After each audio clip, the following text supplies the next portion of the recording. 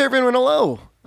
Shepard, I've gotten some requests to go over the Surge Slash combo, how it works, you know, kind of what sort of combos you want to lead into in what situations, maybe talk a little bit about the armor skills that could go along with it, stuff like that.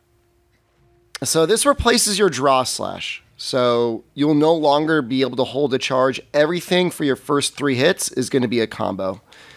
Most basic is hitting triangle. This is probably the most straightforward. These are just vertical, single hitting, not very far moving forward attacks. Circle attacks, the first 2 move you in, with the last hit moving you out, and then the second and third hit twice. And then triangle circle, this one gets a little wild to aim. We're going to try and use it from a distance here. This is like if for some reason you wanted to get started from a distance. And the final hit here hits twice. So if you're to combine all of the different hits and you wanted to get, say, just like the highest damage combo on a training pole like this guy here, normally from Sheath, I'll do something like triangle, circle, triangle, circle. This ends up generally being like my normal bread and butter combo here, but it depends. You know, if you're hitting the monster and then suddenly you find that they moved behind you a little bit, you can use the vortex slash. Likewise, if you don't want to just walk up to the monster, may as well use rising slash and get a little bit closer. Next part is after any of the combos, you immediately go into a faster strong charge, and then from there you can then do your main, whatever, third hit combo. For this reason, I don't normally run focus on this set, because when you think about it, if you're just sitting here doing combos, this comes out so quickly. This doesn't need focus. And for Rage Slash, I usually find focus to be a bad thing. You want that to be out there a little bit so you can take a hit. Now, on downs, or if you know a monster's about to go down, say it's got Shock Tripper, or, you know, maybe it's about to go into a trap, you do your normal combo again. This strong charge still comes out very fast, but the true charge slash is like, you know, shortened. Doesn't really feel like you need focus. If you ran focus, the only thing you'd really be benefiting from is when you're doing downed true charge slashes, and just a little bit, not even a lot, because it's already going to be shortened. The only exception to that, I guess, is if you find yourself like floating around.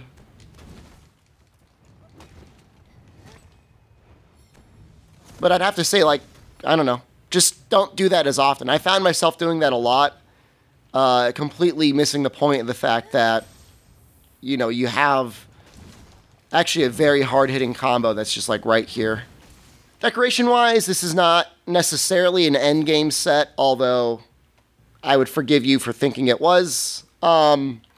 Just has some defense boost, has the Squire Knights. You get this from doing the Rondine follower quests. I think it's MR2. I'm just going to show off a hunt right here. We're going to do a Lunagaron. All right, same set as before, same cats as before. I've got one Gatherer cat, and I've got one Fighter cat. Fighter cat is there because his base ability, when he uses it, ends up giving you like 30% affinity, which in Master Rank, you definitely can close that gap with armor skills if you want, but I like this armor set. It has Great Luck 3 and Capture Expert. Obviously, those do nothing for us in combat, but in the beginning, when you're still grinding monsters and trying to get some of your base sets and armors and weapons together, it does help a lot getting extra rewards. So I've seen Great Luck at level 3 give like 5 rewards once, which felt really nice.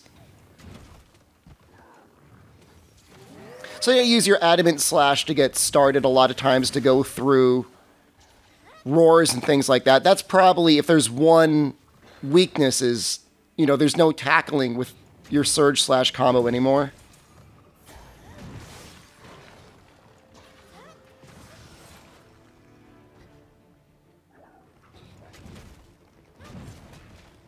He really does not take a lot of damage until he kind of morbs out a little bit.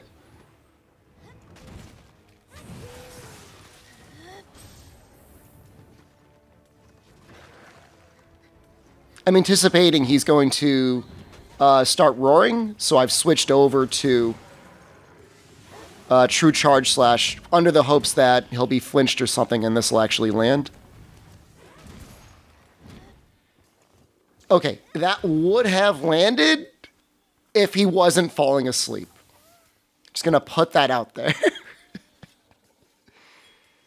In any case, landing True Charge Slash can be a bit harder. This feels a little bit like I'm using like a Charge Blade or something like that. Fortunately, it feels like it moves really far now. 1453 is not bad on a wake up. Especially when it's not empowered, and this is not an endgame set, so... Probably should have just done an adamant charge directly into that. That's okay.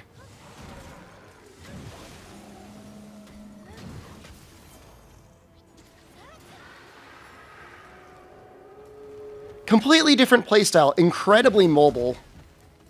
So if you're using, you know, the power sheath to sheath all the time, like, you're not going to find yourself trading hits nearly as often.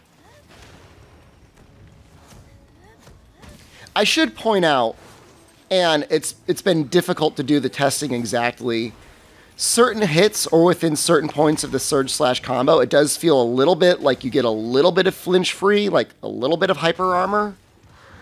It's not perfect, it's not like rage slash, but sometimes you'll be able to attack through a hit that otherwise would have tripped you.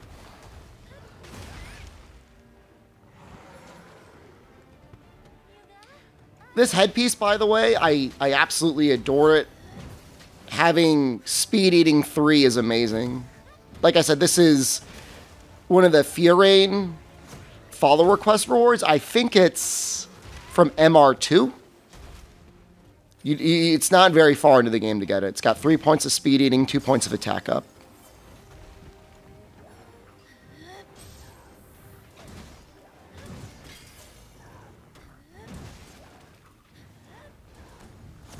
Okay, hopefully we'll get lucky. We'll be able to actually get the True Charge Slash off. We did. That's got to be one of the weakest True Charge Slashes I've ever seen. I have no idea why it only did 362. That doesn't make any sense to me. I guess it wasn't really empowered and we're not in white sharpness anymore.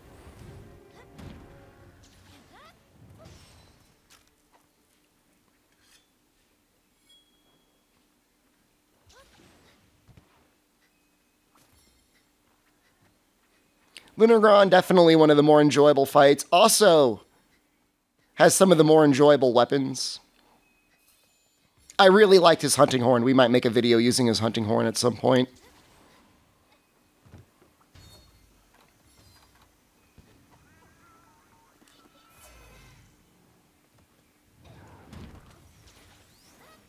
Okay, just starting off with a Adamant Slash, and then we're going to have Rage Slash. If I was smarter, I would have just gone straight into Rage Slash rather than that one follow-up, because we would have been able to go through his roar there. See, I use that final circle hit to get backwards a little bit to make this hit easier to hit and land on the head. If I used the triangle or triangle circle, I would have ended up just moving right through him. Missing that.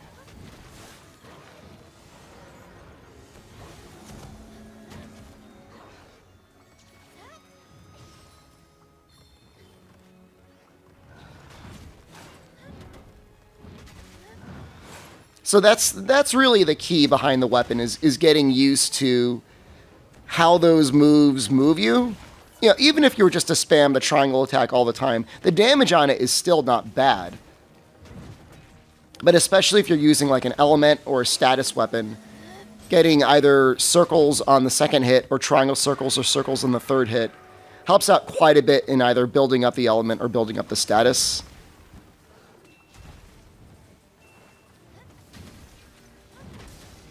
There's also the consideration, of course, what you're aiming for. I'm aiming for his head and his arms, so the circle would quite potentially whiff there.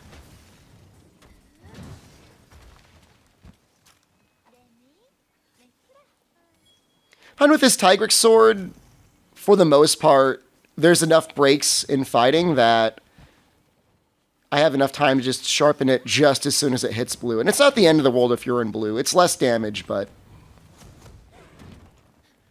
there are worse things. Not having good luck 3 and capture expert, I guess.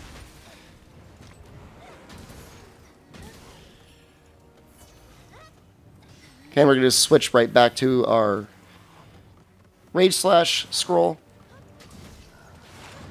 I'm really enjoying the swap, like, evasion. I think of it less as an evasion, and I think of it more as, like, just a reposition movement. Okay, I got the tail break. I do not think that tail gets cut off, unfortunately, which is actually a good thing for impact weapon users, like hammers and hunting horns can actually break that.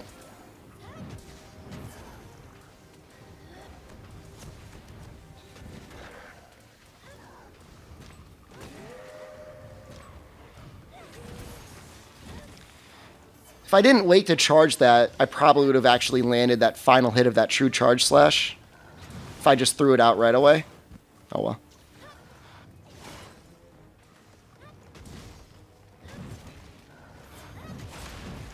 You see there, I got bit, but, you know, I don't know if it's just because that's not a strong enough hit, or if it's because you get a little bit of that hyper armor while you're attacking. I don't know. And for some reason, that Rage Slash hit really hard. I think they've maybe changed the mechanic to actually really carry through damage throughout the sequence of the combo. I don't know. I need to do more testing. But an 1100 Rage Slash is pretty nice to see.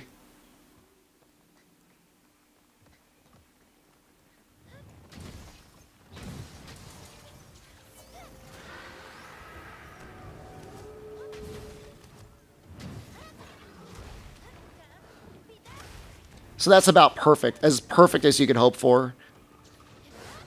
Landing the follow-up swing and then having... that's a lot of damage. Having the Rage Slash come out just in time like that.